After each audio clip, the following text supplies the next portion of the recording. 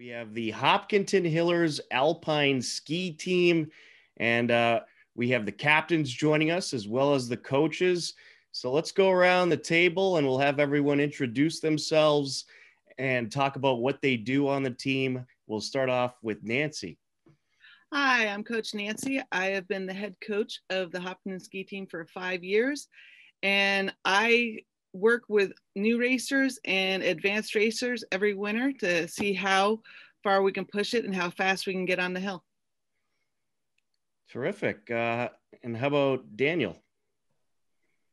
Hi, this is Dan Barry. I'm the assistant coach. I help out Nancy. I've been working side by side with Nancy since the team formed 5 years ago. And I help Nancy sort of optimize the time on the hill for the kids so that the racers are getting the best out of their training time on the hill and help coordination on the races as well. Excellent. And how about C. Barry?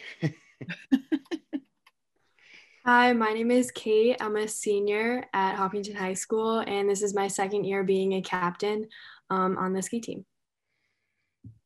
Terrific. Jackson. Hi, I'm Jackson. I'm one of 3 captains, first year captain, 4-year racer for high school, and I'm excited to be on snow.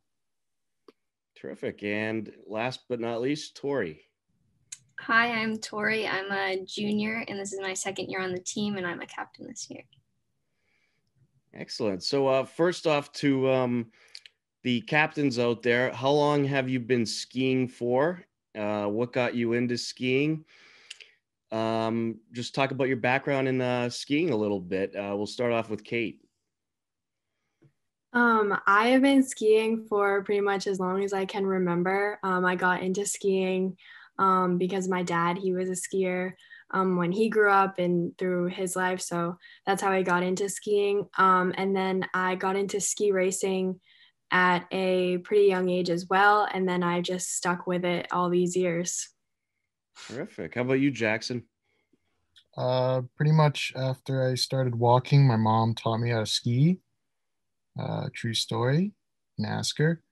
And then we moved to New England. There's not very good snow here, so we decided the best way to maintain skiing was to join racing.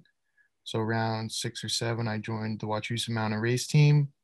And then as soon as I entered high school, the new team was starting up, and I thought it was a great opportunity to combine my love of high school sports with my love of skiing. All right. And how about Tori?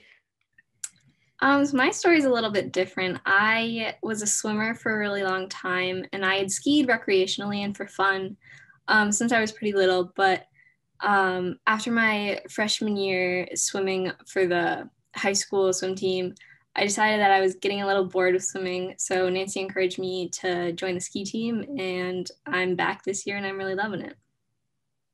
Terrific. All right. Well, this ski program just got started up recently.